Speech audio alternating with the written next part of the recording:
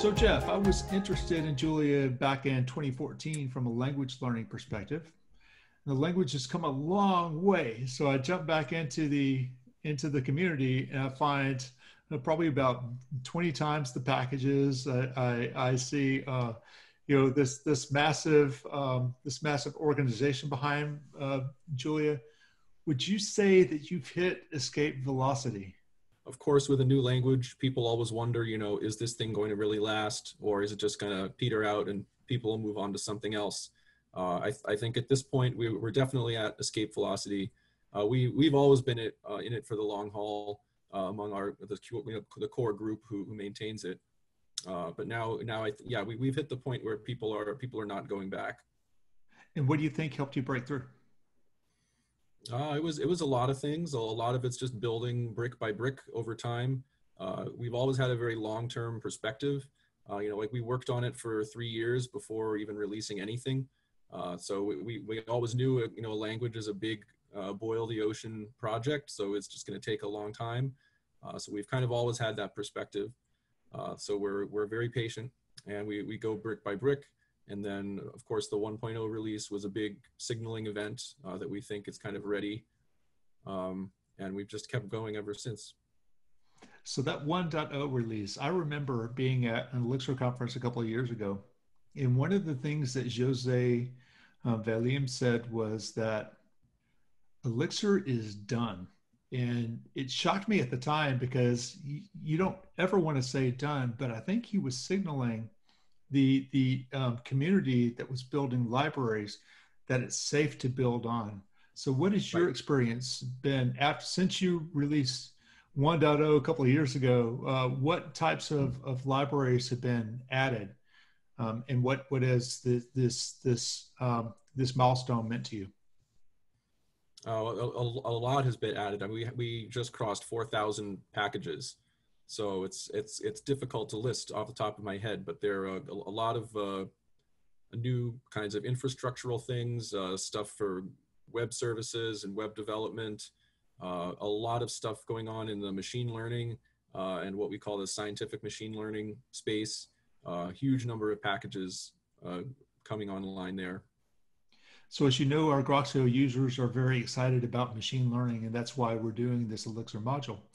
So can you tell me some of the special sauce that Julia itself brings to the machine learning space?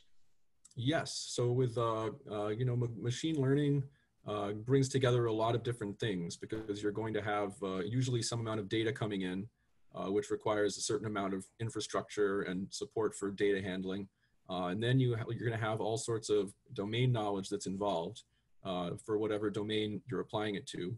And then you have machine learning specific kinds of libraries like automatic differentiation and the tools for actually putting together the neural nets and the layers and having libraries of pre-built models and all of that. So it's a lot of different pieces. And it's also something that it could potentially touch anything because one of the reasons people are excited about machine learning is that it's a very, very general, analysis kind of framework that you can basically apply to anything. In theory, you can start with any program and basically train a model to learn how that program works, essentially. And you can replace any program with a machine learning model of whatever size you want that tries to approximate it. This is why people have called machine learning software 2.0, because it's sort of a different way of thinking about potentially almost any software. I don't think it's really going to replace all pieces of software. That's pretty clear, but I think that's why people call it that.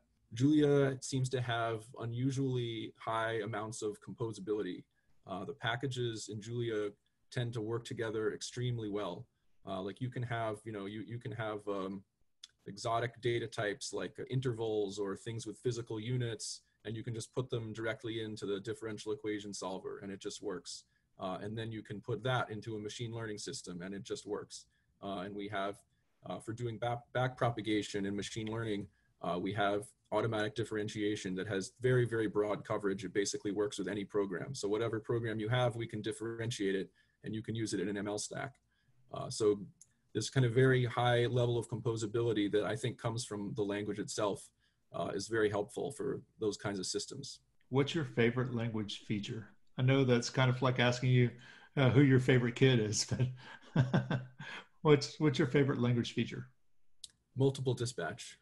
That's an easy one, I think. So that's what Chris said also. That's probably not a huge surprise, right? One of the things I thought was really cool about Julia is that, you mentioned kind of the two secret sauce words to me, and that's the composability meets really the ability to drop down to a lower level of abstraction, right?